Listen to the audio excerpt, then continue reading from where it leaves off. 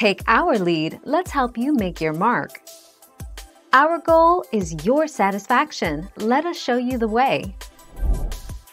Update Discord app. The Discord team will update the new version to fix some existing issues. So if the Discord notification's not working on your phone, you can try updating the Discord app to solve the issue. Android users could go to Google Play App Store. iOS users can update from Apple Store.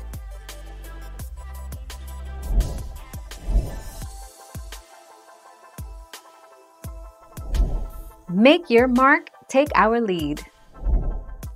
Use the notification override section to select different channels in a drop-down. There are a few settings to explore here. Just like before, you can mute individual channels entirely by selecting mute. You can still do this on the main channel page, but here you can quickly address problem channels in a list fashion.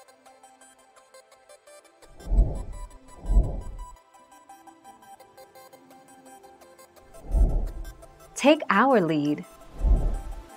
Trick 1. Fix Discord not opening. Close Discord in Task Manager and restart it.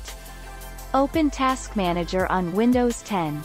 You can press shortcut key Ctrl+Shift+S to quickly open it.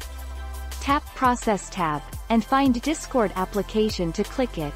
Then you can restart Discord to see if it can open and work well.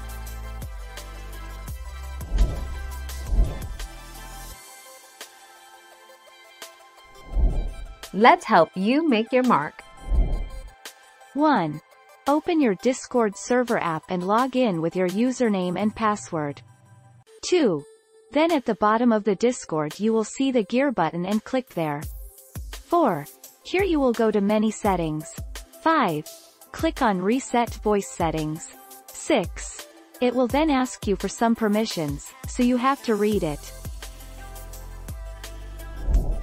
Thank you for watching. Please subscribe and hit the bell notification.